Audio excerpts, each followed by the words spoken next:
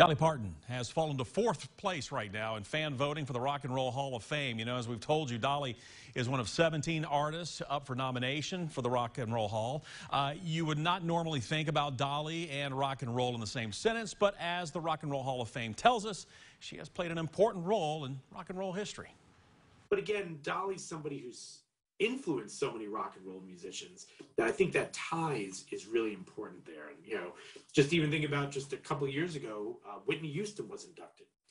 One of her biggest hits, I Will Always Love You, of course, a great track Dolly wrote, connected her relationship to Porter Wagner. Now, fans can vote once a day for their favorite nominees. Dolly, again, is in fourth place right now, trailing behind Eminem, Duran Duran, and Pat Benatar. This year's class will be announced in May after the Living Hall of Fame members vote, and the fan vote is tallied. And if you would like to, well, cast your vote, we have a link over on our website. Just click on 6 Things to Go.